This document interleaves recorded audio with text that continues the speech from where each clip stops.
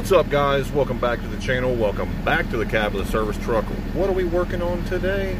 Alright, so we got a 745 next gen with a C18, throwing a code for cylinder number 5, injector solenoid number 2 open. Well, we're going to go ahead and show you guys the end result here. Alright, so the long and short of it, we've got two injectors now. We obviously got the original one, is boom right here, and then you have the new one.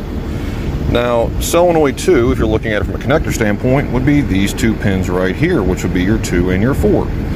Now, the resistance value is 2 ohms.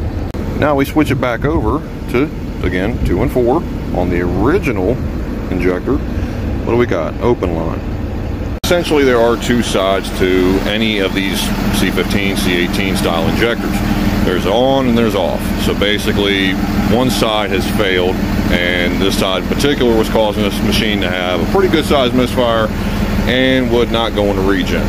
So, short video, guys, but I wanted to show you guys just how to properly ensure that what you're doing as far as troubleshooting with these machines, especially these engines with these injectors, there are known issues with them. And hopefully this, guys, helps you out and you're troubleshooting, and maybe not just shotgunning parts at it. Obviously, if you check your harness and you check the injector harness and all that's good, you can maybe make it short or open when you're going through the solenoid test, that you can pretty much get an idea exactly what to go ahead and put on the machine. But this case right here, an injector will fix our issue and we'll put it back in service.